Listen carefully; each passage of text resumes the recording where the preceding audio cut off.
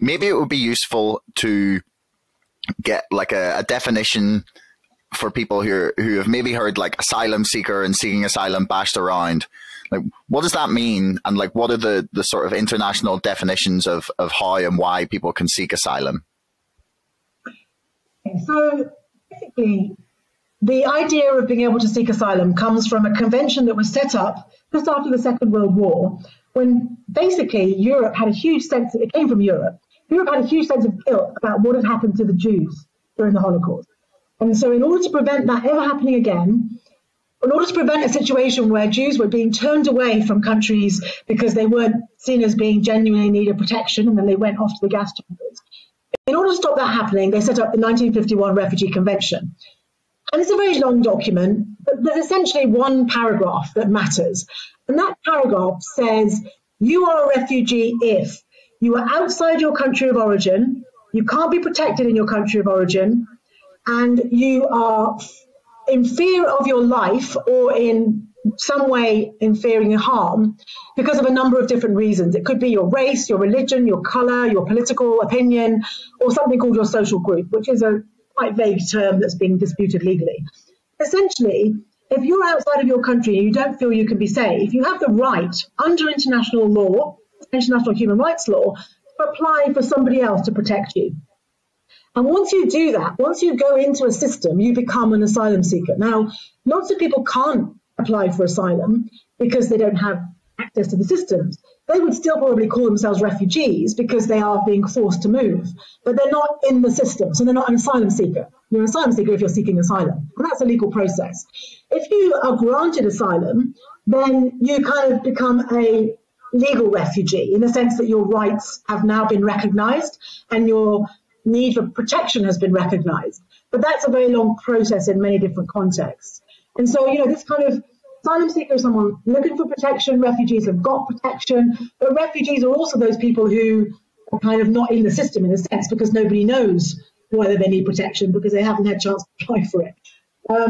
So it is pretty complicated, but it is really critical to remember that it's a right under international human rights law. You have it, I have it. If someone persecutes me, and people have sought asylum from the UK or from Ireland and they've gone to the US and sought protection, I can do it, you can do it, because that's a law that exists for all of us.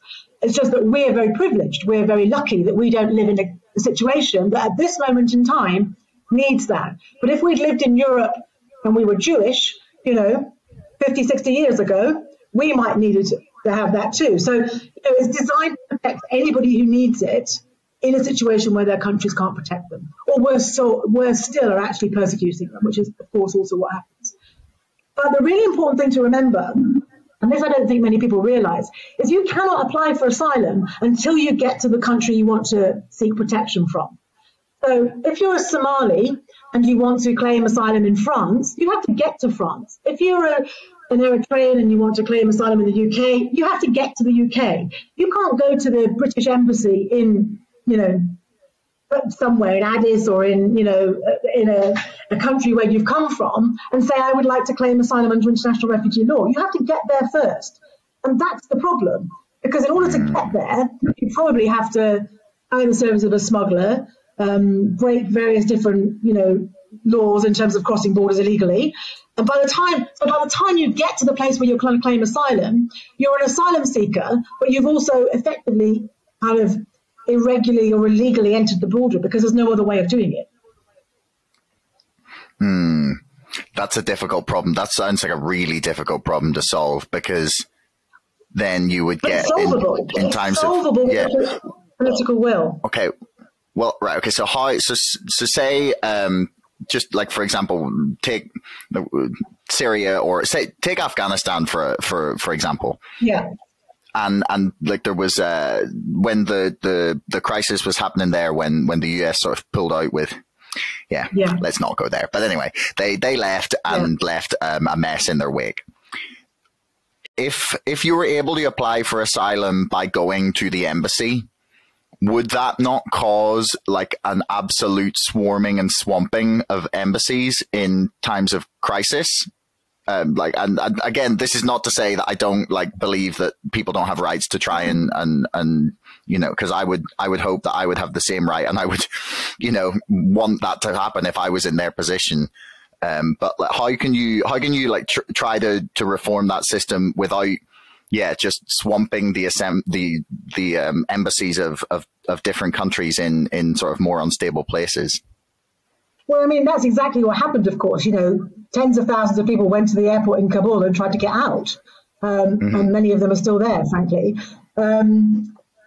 But I mean, there's no easy answer in terms of numbers. But first of all, most people don't leave unless they absolutely have to. I mean, you wouldn't, you know, it's a kind of last hope, desperate situation.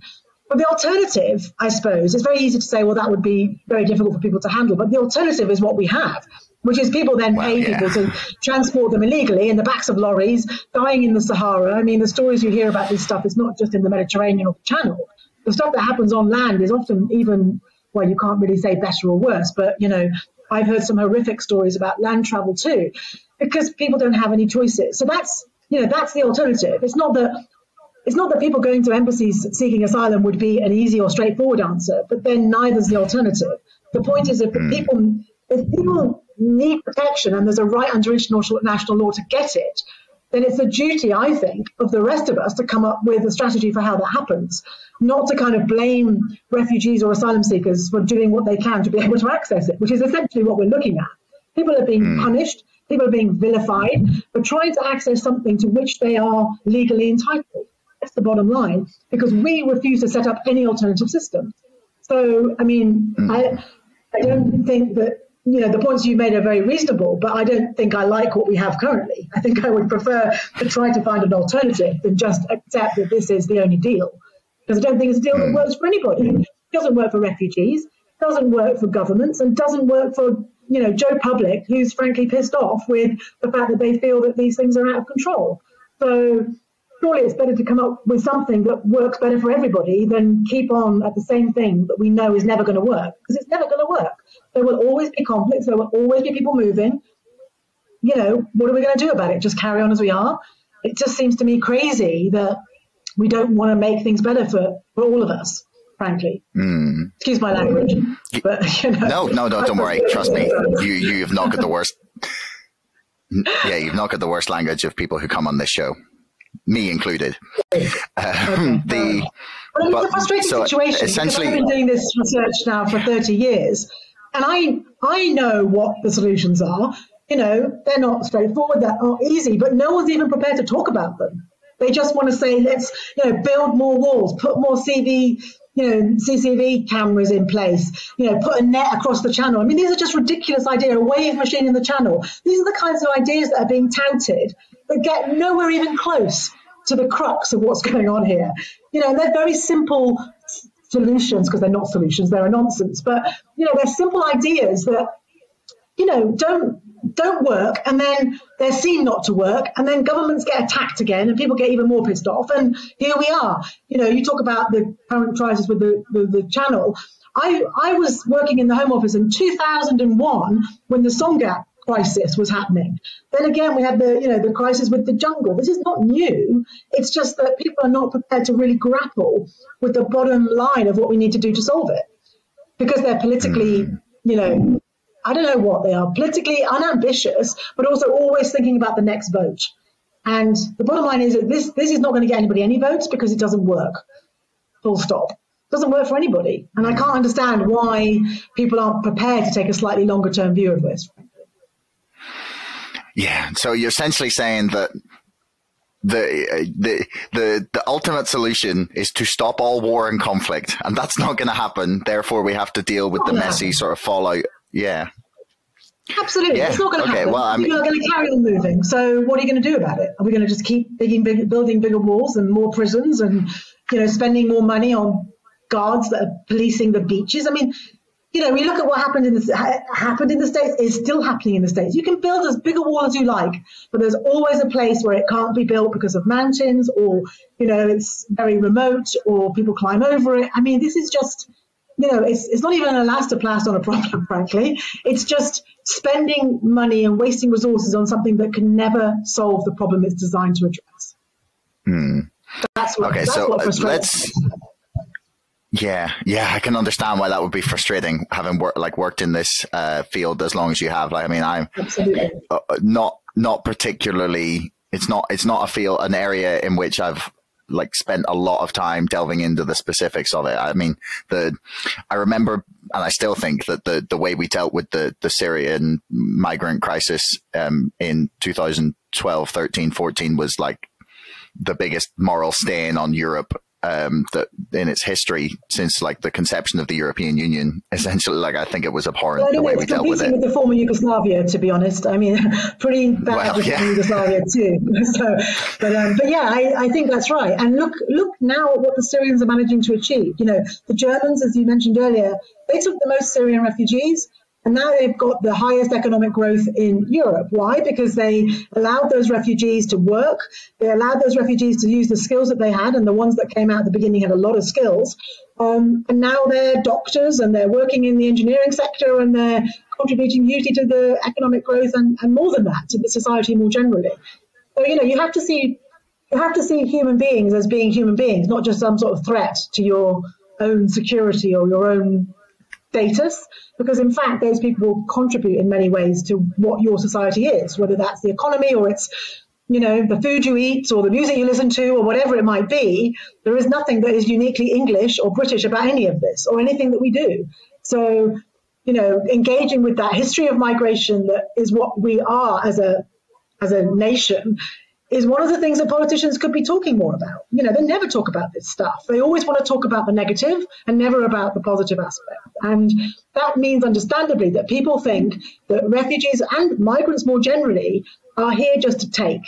And let me tell you, I've never yet met a refugee, and believe me, I've worked with thousands in my career, who wants to take. Everyone wants to work. Everyone wants to contribute. There are people who don't, as there are in every society, but it's a tiny, tiny minority. Most people just want to be safe, rebuild their lives, get their kids in school, make their dinner, you know, the stuff that you and I, as I say, take for granted. The dehumanizing that goes on in the UK media about this is vile and it's toxic, and it spills over into all of us, frankly. Thanks for making it all the way to the end of the video. Don't forget to like, share, subscribe, and leave a comment for us in the comments below.